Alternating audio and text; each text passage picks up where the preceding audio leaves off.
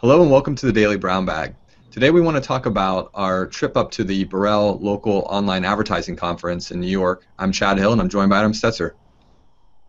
Yeah, good morning. Welcome to the Brown Bag. Yeah, Chad, it was a great trip down to New York City. This conference was quite interesting. Again, this was the Borrell Local Online Advertising Conference at the Grand Hyatt in Manhattan, and it was well attended by a lot of publishers. We had TV stations, radio stations, newspapers. Some of the big names were there. We talked to the Chicago Tribune, Pandora Music stopped by, a very popular radio station that uses streaming for delivery. Gannett and Clear Channel were also there. And I think this conference is very interesting to me, Chad, because we're typically in the SEO reseller space and talking to our reseller community, and most of those folks find us because they're already in selling and doing SEO and are looking for scale and white label, the things we typically talk about. The folks we ran into at this conference, though, are coming from a very different place. These are publishers and coming out of the advertising side, out of the display side, and sort of backing into SEO. I think a lot of them just have no awareness of the SEO reseller space. But when you get down to the nuts and bolts of what they're looking for, which is I think we should cover today in our brown bag, it's very interesting how these worlds are colliding. Absolutely, and one of the most interesting sessions that I went to, I attended the digital agency track, and they provided a lot of interesting information about what some of these larger media companies are selling today and what they're looking to sell in 2014. So I have a couple stats from Borrell and the research that they've done. One of the stats was that basically today about 73% of large media companies are selling online display advertising, and essentially that includes mobile advertising at 55.7%. They're also doing some social media advertising, 41.8%, and search engine marketing, 39.2% of these companies, these publishers Adam's talking about, are selling these services. The big growth area, though, is really moving into digital marketing services, and today 38% of these companies are selling digital marketing services.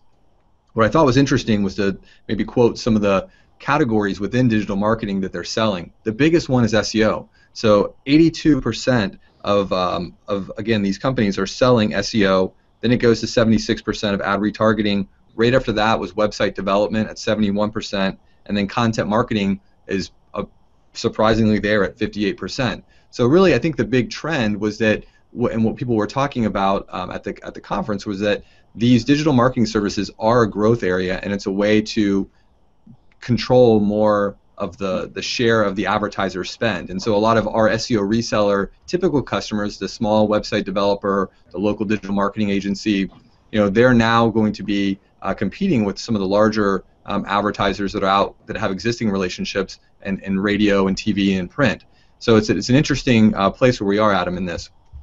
Yeah, it is interesting, and I think what's fascinating to me is just that the folks at this conference, don't identify themselves as I want to be an SEO reseller. That's just not where they're at. They're not coming from that. But when you look at those stats, and when we have these discussions, they do want to be that. They just don't know that's where they need to be. When you start getting into it, they're looking to grow revenue. They're suffering losses because a lot of their traditional ad revenue streams have been gobbled up by Google and Microsoft and Yahoo. And so as you start to explore, they're 100% comfortable with the distributor, reseller, OEM type model, and they're all trying to get into the SMB market. I mean, every conversation I had, Chad, was about, what do you really do for the small, medium-sized business? It was all SMB focused. So again, it's just interesting to me how that industry is moving more towards where we've already seen these web design and agency consultants who are in our SEO reseller community today already are, and they're definitely coming closer. So I think that's going to be very interesting. Of course, also our friends from Google were there, our rep was there, and our friends from Bing and Microsoft were also there, but they were more trying to sell to us, of course, because they want to make sure they kind of are probably fighting this trend, Chad, right? They don't want to see it move more into SEO and these other organic things. They want to keep the money right where it is in PPC. Yeah, absolutely. And then I think once you get there, that you need to be selling these services and the digital marketing agency services.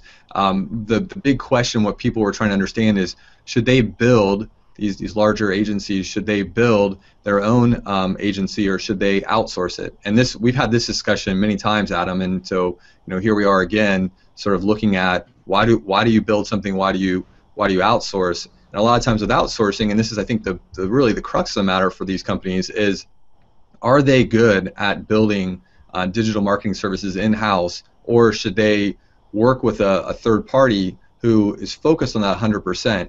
And a couple things that I continue to hear being the really the Achilles heels of this strategy for a lot of these companies is whether or not they're going to be able to do this with margin that's acceptable for the business that they are traditionally used to selling, broadcast media, print, and newspaper. I think all of them acknowledge that the margins are definitely lower in agency services, but I think at the same time they're making a lot of mistakes in some cases where they're trying to be too custom to a group of customers out there that really can't afford custom. So Adam, I think you had some discussions about average price points that a lot of people were paying. What did you hear there on that?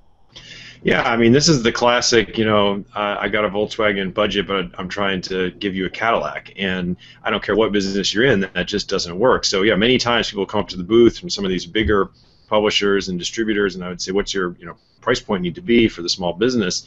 And they're saying, yeah, we need it to be $300-400 retail, and we're saying, wow, that's tight. I mean, Chad, you and I have just covered in some of our video responses that piece by Pratik a few weeks ago, and he said a small business can't even really do SEO for $600 a month retail. So this is a real strategic issue, and again, I think our SEO resellers have this better understood because these are small guys. They're used to dealing with small businesses, and they're used to dealing with very, very tight margins, and so they figured out how to keep the scope very contained and keep their clients happy.